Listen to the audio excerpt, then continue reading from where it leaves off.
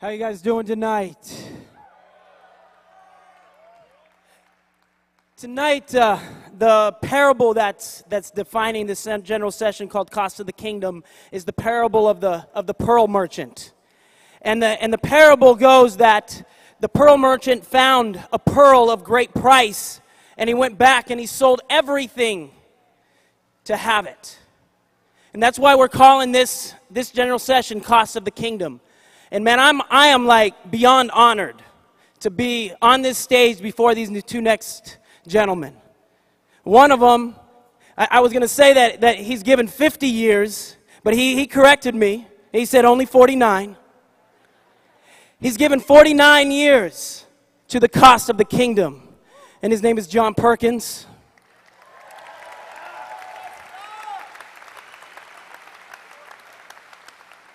And sharing the stage is Shane Claiborne, who has given the last 10 or so years and has vowed to give the rest of his life to the kingdom.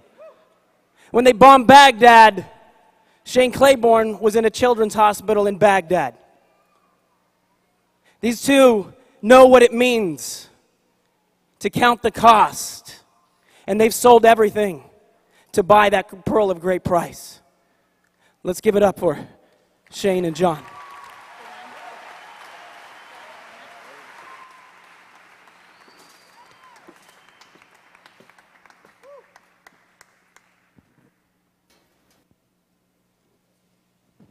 Let me read that passage again here.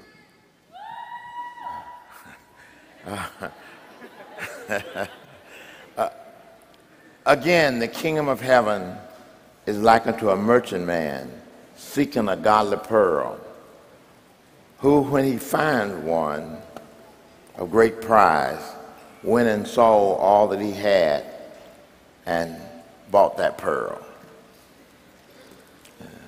I guess the first thing you'd want to know here is, what is the kingdom of God? The kingdom of God. He's likened everything here to the kingdom of God. It's a whole series of parables he used to talk about the kingdom of God. And so the kingdom of God is sort of a mysterious idea, the mystery of the kingdom. So what is the kingdom of God? The kingdom of God is where the people of God is doing the will of God, recognizing that Christ is in the midst of them. That's the kingdom of God. Then, what then is this pearl symbolize? The idea here is finding the kingdom. Finding the kingdom. What then is this pearl? This pearl, of course, this pearl is Christ. But what is this pearl? This pearl is to find your longing,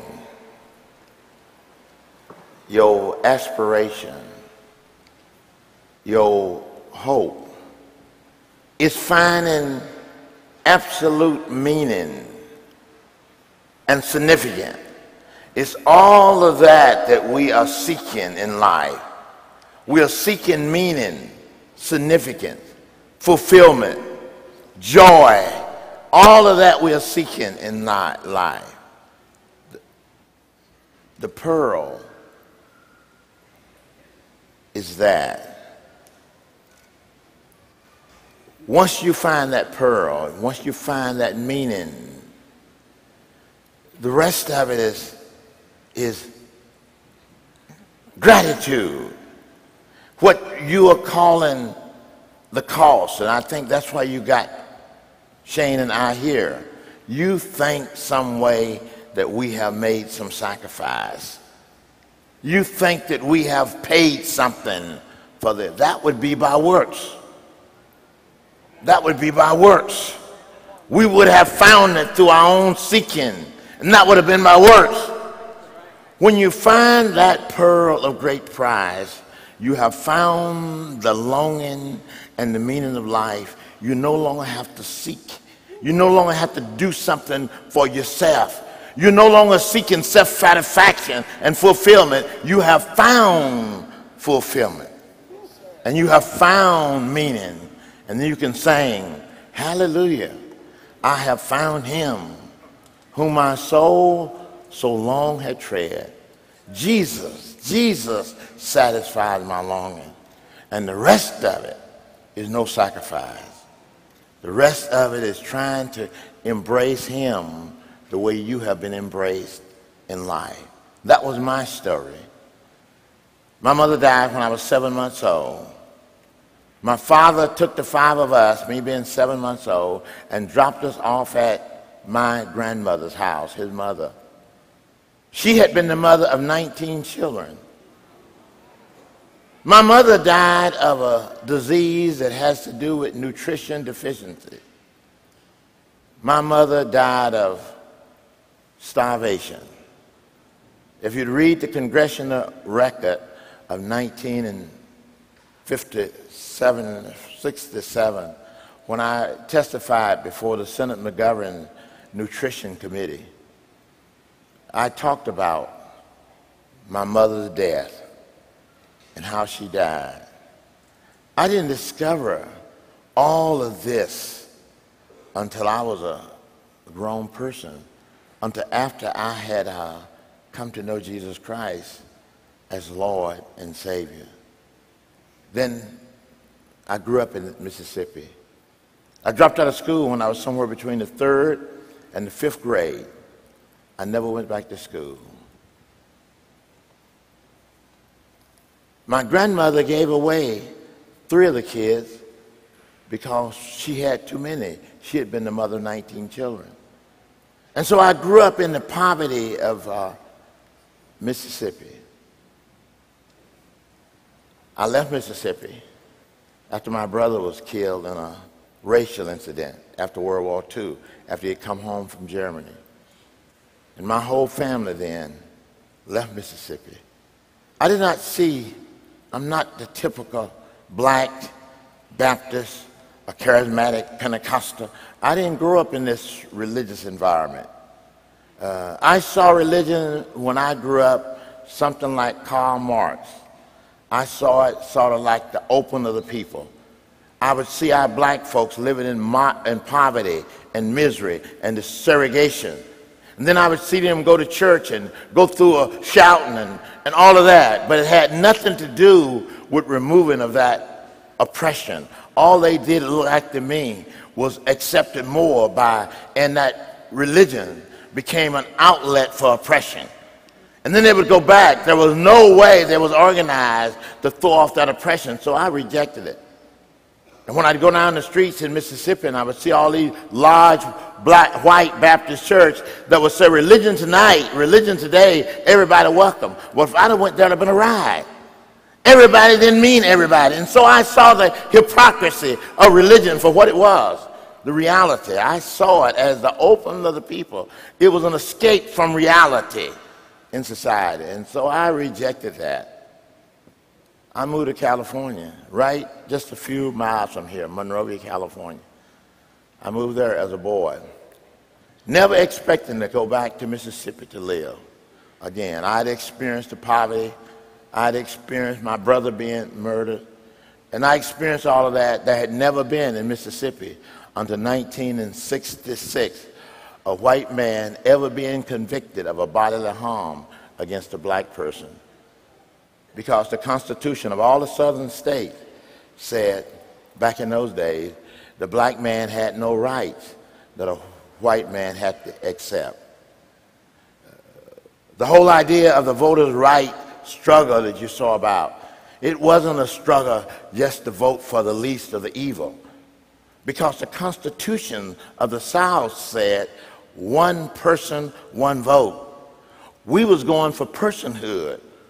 We was going to be person, and we didn't become person in Mississippi until 1965 with the coming of the Voters' Right and the Civil Rights Act. And so I came to California. I was looking for meaning. I was looking really for what I thought would be that pearl of great price. And all the good things that could happen to a third grade dropout almost happened to me in this valley. I was a young black in Monrovia that people thought I'd made it good. And I was thinking that I had made it good. I had my job. I had been in the service and had a job with a company in this part of the area that became a monopoly. So I was a young third grade dropout that had made it good. But through the influence of an organization that's called Child Evangelism, they got involved. My little son, Spencer, at that time was about 4 years old. And he went to those little clubs. And he heard about Jesus. And he fell in love with Jesus. And he came home singing a little song that they didn't sing in Mississippi. Jesus loves the little children. All the children of the world. Red and yellow. Black and white. They are precious in his sight. Jesus loved the little children of the world. See, I grew up without a mother. I grew up without a father. I grew up without the institution of love. What I was seeking in life was love and significance. I thought I was seeking money and success. My big house is there in Monrovia. You can go by there and see it. I had that. But then my son invited me to go with him to a Sunday school. And in that little Sunday school, for the first time in my life, I heard the message. And I heard that message in Galatians 2:20, where Paul says, I've been crucified with Christ. Nevertheless I live, yet not I, but Christ lives in me.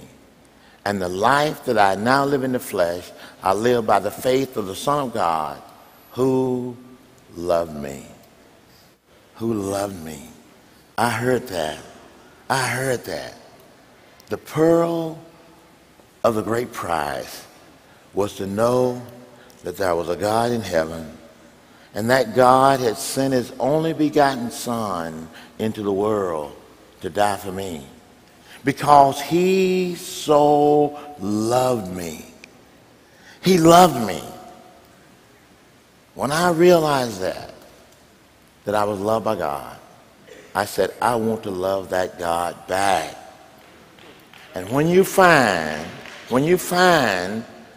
the pearl of great price, you find the fact that you have been loved by God. You have found meaning, and you are no longer seeking meaning and significance. You are living your life out in response and gratitude to this God. That's what mission is all about. It's about your gratitude. That's why you sell all that you have and go out and do that. Okay.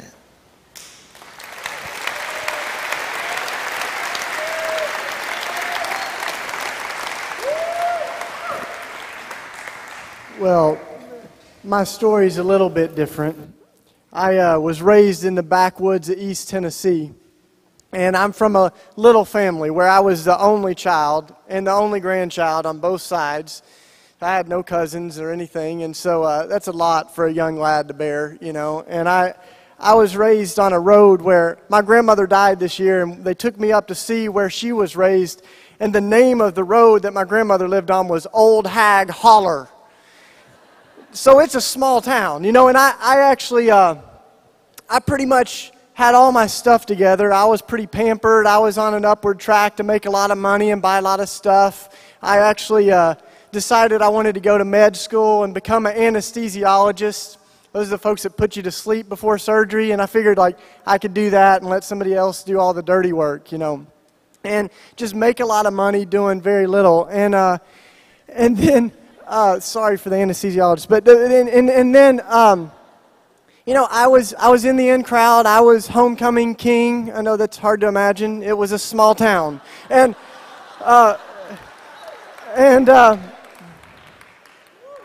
then I went to worship, and I was smothered with Christianity. East Tennessee was the Bible Belt. So we had I went to 4 different youth groups, But what the church did was the church entertained me, we had these weird games like Chubby Bunny. You got that, where, right, you'd stuff a lot of marshmallows in your mouth and almost die, and then the youth pastor would be like, do you want to receive Jesus? And you're like, I saw the light on the other side, I'll do it, And we played weird games where we had the Velcro wall where you put on a sticky suit and you jump and stick against a wall, all for Jesus, And the church had very little to say about the world that I was living in, though, And I went to one of the youth festivals, and I got born again. And there's not a lot to do in East Tennessee, So then I went the next year, and we all got born again. And, we did that 6 or 8 times, and it was awesome every time. If you haven't done it, I recommend it. But then I realized something. I realized that the church was just entertaining me and just promising me that I would go to heaven after I died. The church was telling me that there was life after death, and I was just wondering if there was life before death. You know what I mean? And the church was telling me to lay down my life, but they weren't giving me anything to pick up. They weren't giving me a pearl of great value. In fact, when I looked at the church, there was very little that I would want to give up to join it. And I thought, as one of my friends, he was one of the ones that went forward and gave his life to Jesus. And then he got busted with acid in his high school just a little while later. And I was like, bro, what went wrong? Why did that happen? And he said, I don't know. I was real sincere when I came to Jesus, but then I just got bored. And I thought, God, forgive us. If we lose this generation, I'm convinced that it won't be because we've made the gospel too costly, but because we've made it too cheap. And I think that's the pearl that we've given young people is often not the pearl that's of great value, but it's kind of like a cubic zirconia. It's like this little fake thing that we want people to come to Jesus, but not the real Jesus. We want people, I looked at Christians and they taught me how to believe something differently, but they didn't teach me how to live differently. In fact, I was told that good people go to church and bad people go to jail. But I looked around and I saw a lot of good people that went to jail. Amen? But we don't teach our kids about those people, And I looked at the people that go to church, and I studied sociology. And one of the things I saw was that actually the higher a person's church attendance, the more likely it is that they will be sexist, racist, anti-gay, pro-military, and committed to their local church. And I thought, is that really the movement that Jesus had in mind? Is that really the movement that I want to give my life to? And so I went on search for a Christian. I went on search, and I liked Mother Teresa. So some of us just wrote her a letter, and we said, we don't know if you give internships out there in Calcutta, but we want to come and work. And I'm not real patient, so eventually I just started calling around, and I ended up calling nuns, and finally I got through to Mother Teresa. And she answered the phone, and I'm expecting a polite, answer over in Calcutta, and I just hear, hello. I'm thinking I got the wrong number, I'm like, I want to come out and work. And she says, well, how long do you want to come? And I said, well, I don't know, a few months, And she says, well, come on out. And a bunch of us went over to India, and we lived and worked with her, and we saw people that had given up everything in their life to be with the poor. But I think I made a mistake in that I thought that the kingdom only belonged to Mother Teresa, And then I started seeing around me people like John and so many others in this room that were leaving everything to follow after Jesus. And I thought, that's the kind of Christian I want to be. That's the kind of love I want to experience. And I went after that. And I found that that gospel's gotten me in a heck of a lot of trouble. I don't know about you all, but there's all those people out there that say, you know, I was sleeping around, partying, drinking, and then I came to Jesus and everything came together. God bless you. You know, but for me, I had my stuff together. And I fell in love with Jesus, and it's messed me up, you know. I'm still recovering from my conversion, you know. I fell in love with folks in Philadelphia that were homeless, and I'm trying to... Philadelphia, come on, the city of love right there. And, you know, but the city of love, the homeless folks in Philly started calling it the city of shove because we started arresting our homeless folks, and they started making it illegal to feed people on the streets. And so a lot of us said, you know, in the face of that, we're going to continue to love our neighbor as ourselves. And we went to jail. You know, and I remember going to jail as we were sleeping in one of the parks against the law. It was illegal. We were charged with disorderly conduct for sleeping. I don't know how you sleep, but, you know, so I went to, you know, there we were, and I'm in jail, and the police officer takes my Bible from me, right? And he says, I'm like, you can't take the Bible, can you? There's no metal in there. It's the sword of the Spirit, you know, and he takes my Bible from me and he says, no, this is a dangerous book. And he winked at me, you know, and I know he was joking. But the fact is, you guys, this book has gotten a lot of people in trouble. It's gotten a lot of people locked up. It's gotten a lot of people killed. As we saw in the video, this is a gospel that is dangerous, you know. And I hear Jesus now, and the scriptures say that when the demons hear Jesus, they shudder. And most of us Christians, we don't even shudder anymore, you know. But I think like now, if we heard Jesus, it should be kind of like this thing that we hear Jesus. We're like, whoa, that's dangerous, you know. Watch that name, you know. You seen The Lion King? Where the Mufasa, you know, and the hyenas are like, Mufasa, ooh, say it again, you know. And I think, what if it were like that people said, Jesus, ooh, say it again, you know. And it's that Jesus that, you know, in the middle of the conflict that I saw in Iraq, it was that Jesus that I thought about Jesus. I thought about Jesus. And I thought, how could it be more clear what love looks like when it stares evil in the face? Maybe you've seen The Passion and you've seen what those people are doing to him. If you haven't, just read the book. You know, it's better. But, you know, as they're killing him, he looks into the face and he says, Father, forgive them. They don't know what they're doing. And I praise God for a Jesus that loves evildoers so much that he died for them. And I say, if we believe that evildoers or terrorists or no matter how evil you are, how evil those in our world are, if they are beyond redemption, we can rip out half of our New Testament because it was written by a converted terrorist named Saul of Tarsus. And that's the kind of love that I saw that, and I said, you know, as I see the pearl of Jesus, I can see that there is something worth dying for. And that's what I think our young people want. They want to hear, they want to be challenged to the heroic. They want to know that there's something worth dying for, because if we're not ready to die, then we haven't truly lived. And I think that's the Jesus that challenges me and teaches me that there is nothing worth killing for, but there is something worth dying for. And that's the pearl that I've fallen in love with. I look at Jesus and I'm just like, I would give everything for that. I hope. I'm getting there. You know, I look at John and I think, man, if I can just get one more little glimpse of the dazzle of that pearl. And you guys, when I got back from Iraq, this friend of my mom, she came up to me and she said, how dare you? She said, do you know what you put your mother through? And she said, Jesus should be shaking his finger in your face saying, how dare you be so reckless with your life? And all I could say was, what Jesus is that? What Jesus is that? The Jesus that I've grown to love teaches me that I believe in resurrection. And I think a lot of us Christians, we don't even believe in resurrection anymore because we're so busy trying to protect our lives, and we're going to find that we can save our life, but we'll lose it. But there's something, this pearl, that we can give everything that we are to, and we won't be disappointed.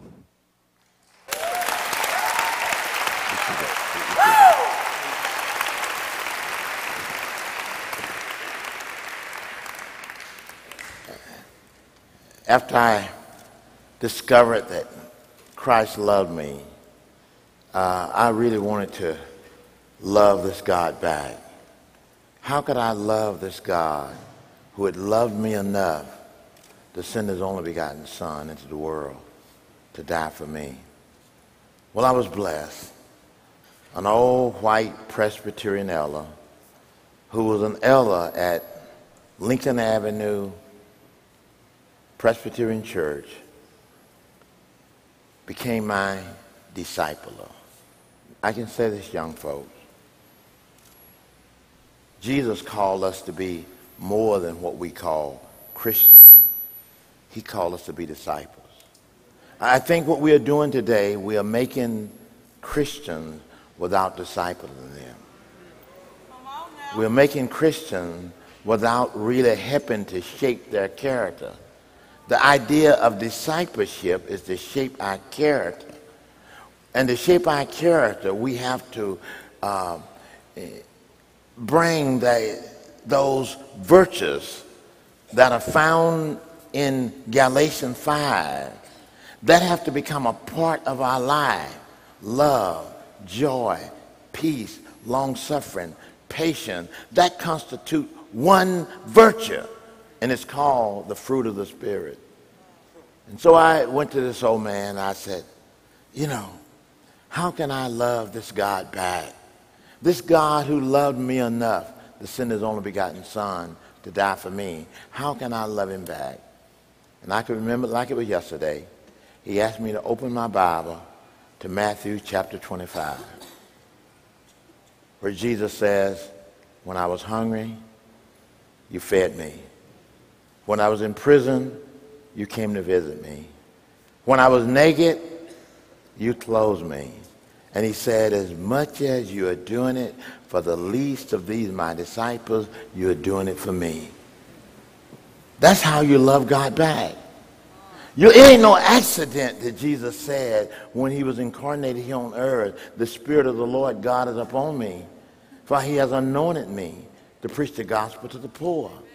The way we evaluate our spirituality and our conversion experience is our attitude towards the poor. James asked the question, do you have the faith of our Lord Jesus Christ? If you have the faith of our Lord Jesus Christ, you're going to care for the poor and the broken. True religion and undefiled before God the Father is this: to visit the fatherless and the widows and to keep oneself unspotted before the world. The whole idea is that we have to live a life of holiness, a life of commitment to Jesus Christ. Well, this old man discipled me.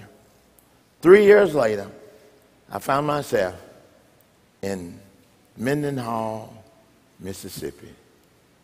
In 1960, it was there for the first time I really saw the poverty and the suffering of a people. And I could see that success for those young people in this little town of Mendenhall. There had never been a black boy who had ever graduated from college to come back to this little town of Mendenhall. Success for those young black folks was to leave that ghetto and not come back. And I could see that. God opened the door for me to go into the public school and hold evangelistic every week. Every month, I was reaching 15,000 kids a month in the school and 2 junior colleges. I thought I'd be doing that the rest of my life. And then when graduation time would come, 6 months later, I wouldn't find those kids. They was in LA, they was in Chicago, they did not at all tie education to changing the condition in that community. Education was to get out of there, and the poor was getting poor. The few little businesses that blacks had. Now, these educated young folk, they leave, and those blacks get old, and those businesses die. And so in the ghetto, all we was becoming was consumers in that community. We wasn't providing any goods and services in that little neighborhood. And I said to my wife one night, I said to her, honey, if we're going to make a difference in this little town of Mendenhall, this is what we got to do. We got to stay in this community long enough that we can win some of these young people to Jesus Christ. We got to disciple them in our faith. We got to help them to get a love for God, a love for themselves, and a love for the community. That's a greater love than consumerism and materialism. Then we're going to have to help them stay in school, go off to college, and come back to this community. This became our task.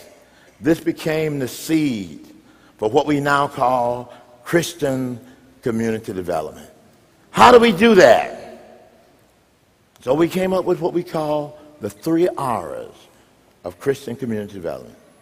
You got to know your goals. You got to have a purpose. You got to organize your life around a purpose in order to achieve a goal. Most of religion today is self-serving. Most of it is for me to go to get my praises on. Most of it is what God can do for me. Most of it is for God to bless me. Most of that is what religion has become. It has become a sense of prosperity, success, and how God can bless me in the world. It is not for reaching out to those who are hurting and trying to build a community where people can develop, where there can be some goods and services that's provided for the people so that they can have some merchandise and provide their skills and sell those skills and services to the community. All we have is consumer thing and materialism in our community. That's what it was. All we had was a little honky-tonk at night. That was it. All we was doing was trying to satisfy ourselves, and that was violence and death. And our young boys going to prison, and our girls getting pregnant at 13 and 14 years old in my community. I realized, how can we do that? And so you have to come up with a philosophy that achieves the goal. Religion is more than yourself. Religion is building a community, building a church, building a body in there, and recognizing the fact that we need each other. How was he going to achieve that? The first R then was relocation. We had to get those young folks to go off to school, get some skills, and relocate back in the community. Relocation is incarnation. Relocation burned through our pride and our class system. If Jesus loved us enough that he would come into this world and die for us, why shouldn't we go to the poor and the oppressed and live among them? He came and lived among us. And so we could see that. The second R was reconciliation. That's what thrilled me about this meeting. Being here this week, a Hispanic overcame some of his bigotry, Larry, and said, come and join with us. We want to be reconciled. And he raised it. And today, all of us are here, black, white, Jews and Gentiles. God wants to use each one of us. Racism is out. Racism is bigotry in society. Centric is gone. It wasn't Afrocentric, European-centric, or any kind of centric. We've seen the end of that. I saw that in Adolf Hitler. That was European-centric. I saw Afrocentric in Idi Amin. That's Afrocentric. I'm seeing now Arab-centric in bin Laden. That's nothing but death. The Bible says that God was in Christ reconciling the world unto himself and has given us the ministry of reconciliation. So the second R is reconciliation. The third R is what we call redistribution. Usually when I talk about redistribution, people always think about you taking all the money from the rich and giving it to the poor. That just means we have deified money. That means we have deified money. That's what scares us so much. We think money is the pearl of great prize. If you take all the money tonight from the rich and give it to the rich will have it back tomorrow night because the poor will go out and buy you a Mercedes. It's rich people that hold those. That would be the cheapest shot that ever been. I want you to know that there is something more important than money. And that's the tools and the skills that money is made out of. And what we need is love, compassion, skills, education. That's what money is made out of. Boy, I have rejected these poverty slogans. They've got those for us. For the last 30 years, we've been become victims of some welfare government program in our society that have undermined the very businesses we once had in our community. And they come up with these ideas like, give people a fish and they'll eat for a day. Teach them how to fish and they'll eat for life. That's a lie. Whoever owns the pond determines who eats fish. So redistribution is helping people to bring some ownership back to the neighborhood. Some ownership back there. Bring some schools back there that we own and we control. Some business enterprises back to the community that we own and control, so that we can participate in carrying this gospel to the end of the world.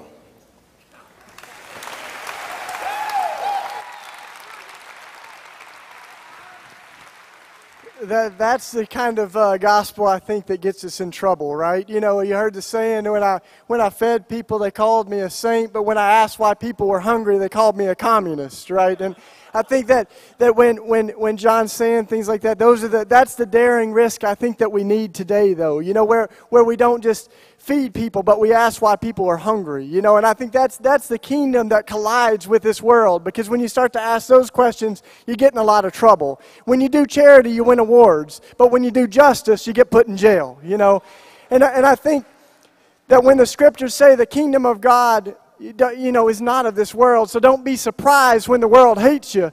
Some of us should wonder, if we don't feel hated by the world, are we really preaching the gospel, you know?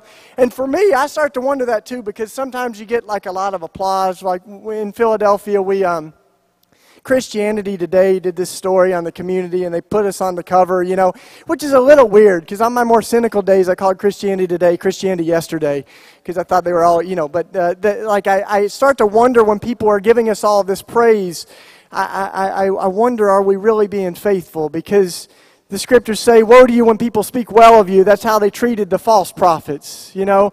So write me some nasty letters or something, you know. But I think the great thing, getting back to the parable, is that the parable is not about the person who gave up everything, but it's about the pearl. You don't even have a name for that woman or that man that gave up everything. And so it's not about John Perkins or Shane Claiborne or CCDA or new monasticism. It's about the pearl. It's about the pearl, and the pearl is little and beautiful and subtle. And I think that when you find the pearl, that you can't just go around flaunting it. You know, hey, look at the great pearl. You know, you almost have to just let people know, hey, check this out. It's a secret. You know, don't go around shouting the gospel. Go around whispering the gospel with your life. Live in ways that are magnetic. And that's what I love about John and so many of the other Christians, is the credibility that their lives have. That we're just magnetized to the gospel that they've lived. And the pearl is little. It's a little thing, not like a giant jewel, but just a little pearl. And it's that pearl that I think is almost hidden in this world, that we've got to live in subtle ways that invite people to live differently too. The parable's not about what we give up. You know, people I think look at John or myself and they think, man, you have given up so much to follow Jesus. It's not about what we've left, but about what we've found. Amen? It's you know, the scriptures say we can sell everything we have and give it to the poor, but if we don't have love, it's nothing at all. It's not about what we've said no to, but what we've said yes to. And, I've said no to some things. When you say yes to Jesus, you got to say no to some things, right? I've said no to an economy that's based on the 7 deadly sins. But I've said yes to an economy that's built on this interdependence of mutuality and love that promises there's enough for everyone's need, but there's not enough for everyone's greed. You know, I've said no to an economy that says, blessed are the rich, and let's give you $50 billion more worth of tax cuts. Amen? But I've said yes to an economy that says, blessed are the poor. I've said yes to an economy that's built on the back of a homeless baby refugee. I've said no to the American dream, that I think a lot of us have seen that the world may not be able to afford that. But I've said yes to the kingdom dream. And that dream is not just something I hope for when I die, but it's something we live now. Now is the kingdom. Amen? I've said no to the kings and presidents and emperors of this world, but I've said yes to the King of Kings. I've said yes to the king that rides a donkey, not a horse. He doesn't take up a sword, but he takes up a cross. I've said no to just my national allegiance, but I've said yes to an allegiance that runs deeper than nationality or biology or tribe or nation. I've said no to the wisdom of smart bombs, but I've said yes to the foolishness and the folly of the cross and of enemy love. Amen. We've said yes to reconciliation. We've said no to racism. We've said yes to something far more beautiful than anything this world has to offer. And that's not that heroic. In fact, we've just given up the stuff of earth for a pearl that makes all of that just look like rubbish anyway. We found a treasure, haven't we? And I think that treasure is worth giving our life to. When Mother Teresa died, these reporters called me, and they said, "Shane, do you think that the spirit of Mother Teresa will live on?" And I said, No. To be honest, I think the spirit of Mother Teresa died a long time ago when she gave her life to Jesus. And the joy, the compassion, the love that everyone is magnetized to in Mother Teresa is the Spirit of Jesus. And that will live on forever. That's the dazzle that we see in the eyes of John Perkins. He's not going to be with us forever. But the pearl that we see radiated through his life will captivate and obsess us with everything that we are.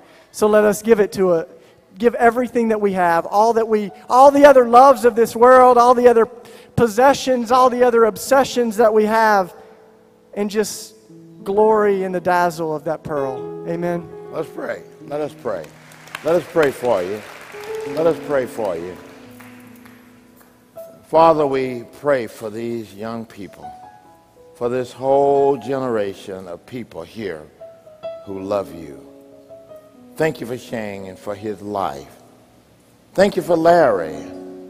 Thank you for all of those who have found that pearl and who are now giving their life to your service. Bless this congregation tonight. We ask all this in Jesus' precious name and for his sake. Amen.